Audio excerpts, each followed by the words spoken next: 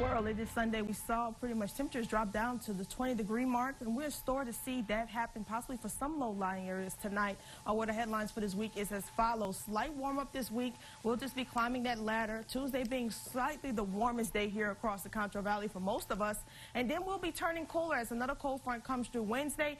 Possible rain behind that front with some colder weather moving into the forecast. I'll look at that and tell you what we can expect, but cold morning lows, definitely going to need that hot coffee and cocoa as I give you that forecast for us as we go into the rest of the headlines. But right now it's 39 degrees. It feels like 39, humidity at 23%.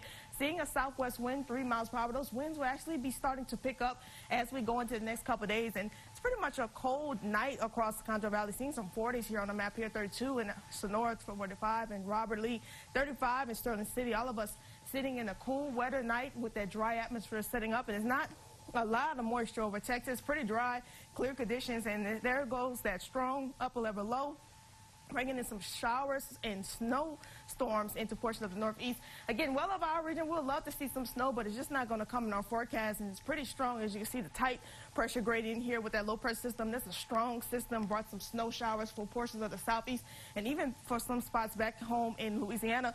Here, though, we'll see winds pick up as we go into Tuesday, almost gusting before our next cold front comes through as we time this out.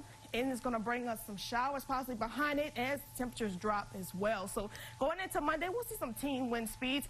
This is when we get into Tuesday with that tight pressure gradient, seeing those winds gust. Some gusts might get up to around 30 miles per hour. Another windy day that could bring in some critical fire areas for us as well. Coming into Tuesday, Wednesday, we still see a gusting as that cold front get that tighter gradient as well.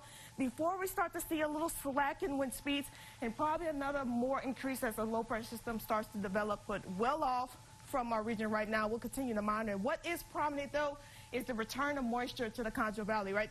Looking dry throughout much of the week, but as we go into Friday, into Saturday, things start to get a little more moisture in upper levels as we go into that. That can bring us a chance of seeing some showers. Again, well needed here after just seeing pretty much some dry conditions. Again, I'm going with low risk right now. We're still currently watching the next couple systems with some disagreement in the models, but Tuesday definitely will be a windy day. Again, bringing in those fire critical risks for much of the Concho Valley. Wednesday, that cold front comes through, dropping some of us into highs for Thursday in the 30s and 40s again. Cooler again for Friday in the 40s as well, warming up into the 50s. And then as we go into Saturday, watching another low pressure system that develops out to the southwest, then we could see some influence as well. Again, well too off to really determine how much rain we'll see, but definitely keeping rain in the forecast. Now, the morning lows are definitely what's prominent. We're going to be pretty well below average as we get past that cold front passage, in the 20s for Wednesday, Thursday, and Friday, in the 40s for Mondays and Tuesdays. Some of us, again, in those low-lying areas, a little more cooler. Just like tonight, I mean, dropping around into the 20s expected tonight. Really cool weather overall for much of us here in the Concho Valley. And with that, you're going to need your coffee as you go into tonight. Max warming needed going into tomorrow and into tomorrow morning. So definitely want to make sure when you're putting the kids on the bus to have that coffee and make sure they're bundled up for the next 7 days. Now, Monday will warm up, Tuesday being the warmest day into the next 7 days. Seeing some sunshine and holding on to them rain chances. But we'll watch for our next upcoming systems to see if we get any more moisture and some more rain chances possible, maybe some mixing. Still too early to tell, but we'll keep you informed here at KSAN News.